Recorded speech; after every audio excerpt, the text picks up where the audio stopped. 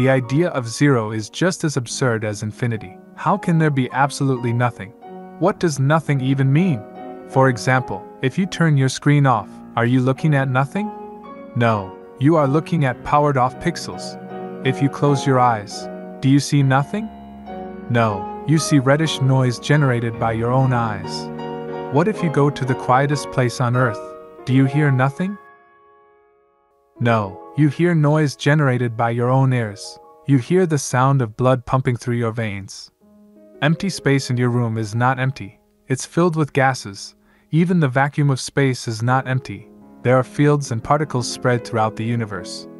Now imagine if there was no universe at all. What would there be? Nothingness? What does that even mean? Nothing is always something. When you think of nothing, you think of darkness or blankness. But that's still something. We can't define nothing. We can't define zero.